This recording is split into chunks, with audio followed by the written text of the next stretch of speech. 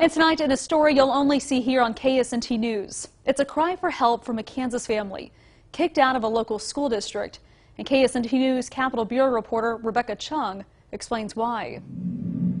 The family lives in one school district, but for years has been attending school in a neighboring school district. But after a tumultuous year, they say they've been told they're no longer welcome. Isaac is a football player in his senior year at Santa Fe Trail High School. Like most players, he says he's enjoyed the bond he's built with coaches and his team. We're like brothers to each other. It'd be hard to leave that kind of a family. But now he may have to. The local school board is denying Isaac and his siblings a waiver to transfer this year, which means they may have to find a school in another district. I wouldn't be able to play football, and none of our siblings would have that same connection with any of the coaches that we've been familiar with for our entire lives. The reason we were given for their denial was that we, the parents, disagree with their policies. Melissa and Lance Caskey, Isaac's parents, say they were shocked by the district's decision since some of their kids have been attending school in the Santa Fe Trail district since they were in elementary. One has special learning needs and enjoys the hands-on environment. The other is a student athlete just on the cusp of graduating. Now the parents say a string of events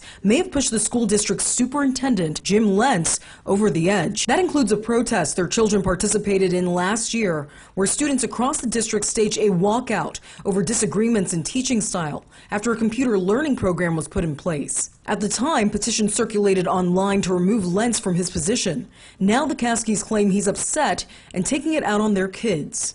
And that's exactly what he's doing. He's trying to take away their voice. In Kansas, local school board officials have the power to decide whether students are allowed to transfer to another school district, each being allowed to create their own set of rules. There are some that do not allow any students to transfer in for other districts.